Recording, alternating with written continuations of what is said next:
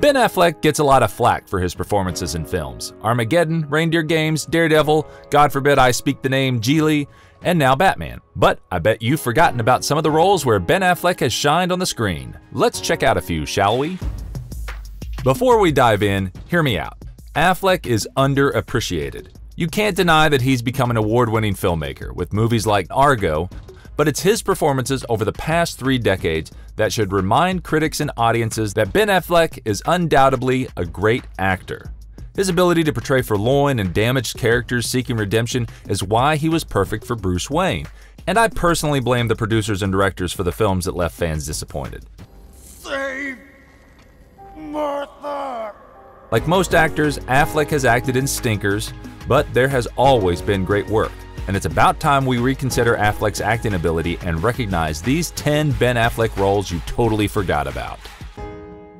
Let's start off with Ben Affleck's role in the 2006 intense action comedy Smokin' Aces, about a Las Vegas performer turned snitch named Buddy Israel, played by Jeremy Piven, who decides to turn state's evidence and testify against the mob. When a huge price is put on Buddy's head, all sorts of criminals and bounty hunters go after him.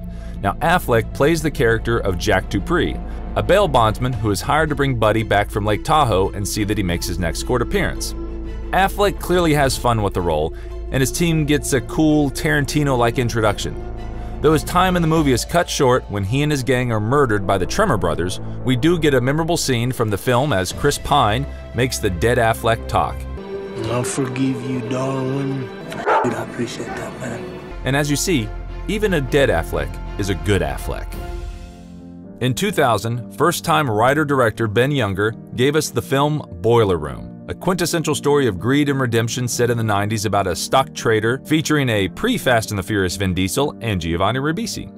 We follow Ribisi's rise from an entry-level broker to a multi-million-dollar producing stockbroker before the eventual demise of the film. Now Ben Affleck plays an essential character in this film, Jim Young, the head recruiter at fictitious stock brokerage firm JT Marlin.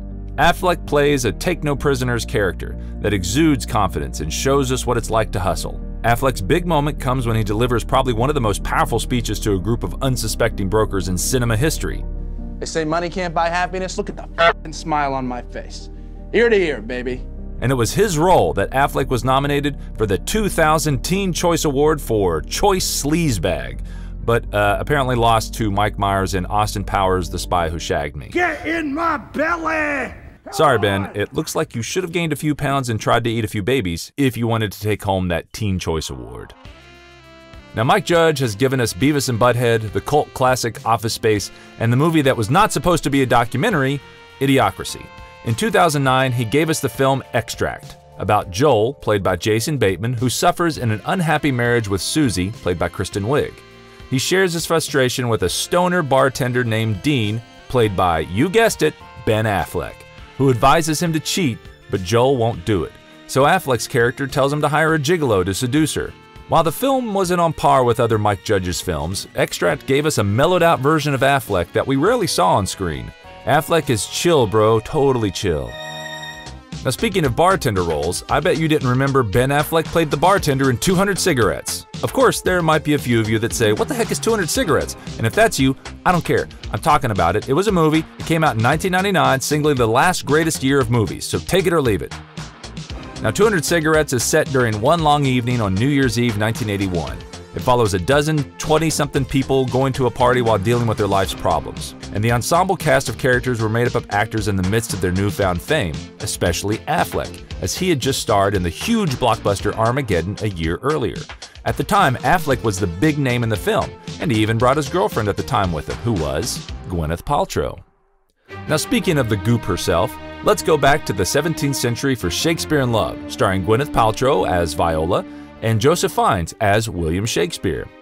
Shakespeare in Love is a wonderful and beautifully crafted film, and believe me, nobody expected the Spanish Inquisition. Nobody expects the Spanish Inquisition. I mean, nobody expected Ben Affleck to show up in Shakespeare, but when he does, he shines as the star he is. Affleck plays Ned Allen, one of a troupe of touring actors who arrive back to the Rose Theatre to fill the parts of the first production of Shakespeare's new play. Striding in with a pack of good-looking, talented actors, Affleck saunters in with more charisma and chiseled jaw charm than you could shake a spear at. Affleck brings the biggest cameo of the film, just bursting out of the screen. Affleck was the perfect choice for the role of Ned Allen and does a fantastic job playing against Shakespeare, and was nominated as Funniest Supporting Actor in a Motion Picture at the American Comedy Awards. Now, before Affleck played the fool, let's not forget the serious hazing he gave to all the new guys at school. Yes, that's right, O'Bannon, the guy you hated in Dazed and Confused, was played by none other than Ben himself. Look, everyone's so caught up in Matthew McConaughey and his iconic "alright, alright, alright" that you totally forgot about Ben, who was giving paddlins. That's a paddlin'. The cocky bad boy who divvied out licks to the oncoming freshmen enjoyed his beatings a little too much.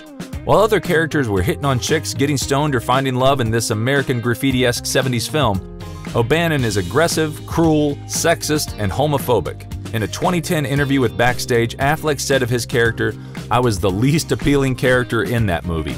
I was the jerk who got his comeuppance." And his performance as a strong bad boy bleeds over into our next film. Ben Affleck entered the View Askew universe in Mallrats. Affleck plays Shannon Hamilton.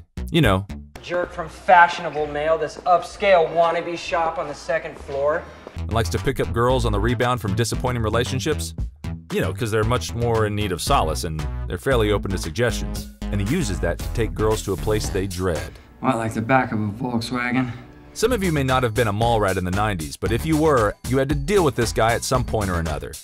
And Mallrats came out a year before his breakout performance in Good Will Hunting, and if you're a huge fan of Mallrats and Kevin Smith, you know we're all waiting for Mallrats 2.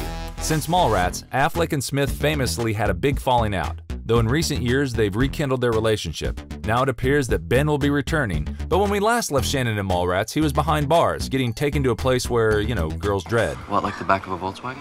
In an interview with THR, Smith was asked about Affleck's return and said, "The thing that I'm most tickled about is how Shannon Hamilton and his crime from back in the day figures into the current climate. Shannon comes back as Senator Shannon Hamilton. So get ready, fans, Affleck is coming back to a place where we all dread." What, like the back of a Volkswagen? Now, before American Idol gave us pop stars, Project Runway gave us fashionistas, and America's top models turned models into human guinea pig experiments, there was Project Greenlight with Matt Damon and, you guessed it, Ben Affleck. Like the Ben Affleck. Hey, it's still a role. I mean, he's playing Ben Affleck, and I bet you totally forgot about Project Greenlight, and now you're going, "Oh man, what happened to that show?" Well, if you were a filmmaker in the early 2000s, you thought Project Greenlight was going to be your way to break into the industry. I mean, that's what Damon and Affleck kept telling us. Project Greenlight was a documentary series with an internet contest in which amateur screenwriters or directors could win the opportunity to make their movie for theatrical release.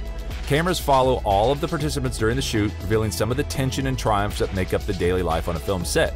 And because of Good Will Hunting's success, Ben Affleck and Matt Damon helped guide the contestants through the grueling process, and only one filmmaker would be left standing and given $1 million to produce his or her film. Project Greenlight may have been a failure, but it did launch the film career of Shia LaBeouf when he starred in Battle of Shaker Heights, which was one of the Project Greenlight films. So you could thank Ben Affleck for the Just Do It meme. Do it!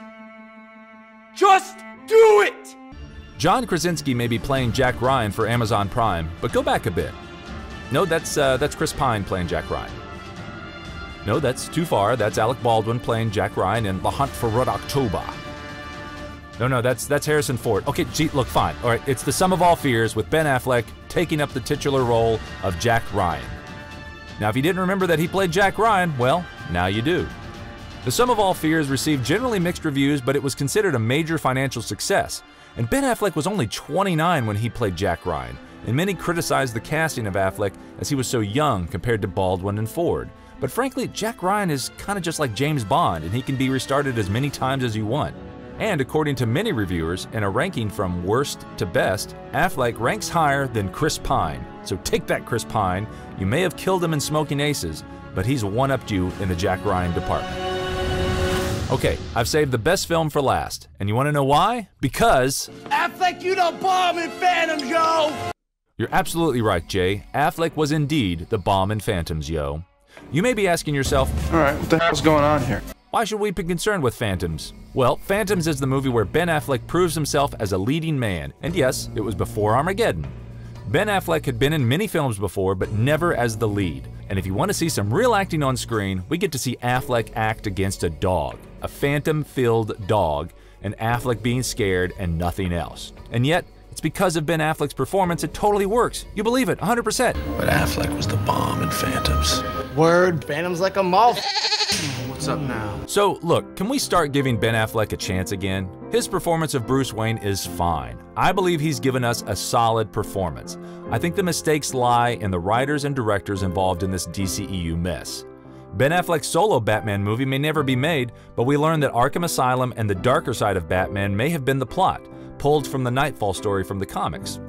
Affleck was going to give us a soul-crushing Batman film, but thanks to the misfire of DCEU, we just got another sad Affleck. Now stop giving us sad Affleck and start giving us awesome Affleck. Do it! And who can't wait to see Ridley Scott's The Last Duel, starring Ben Affleck as King Charles VI, and also starring Matt Damon and Adam Driver. Hopefully that won't be a Ben Affleck role you'll forget. Good day, gentlemen. And until that day comes, keep your ear to the grindstone.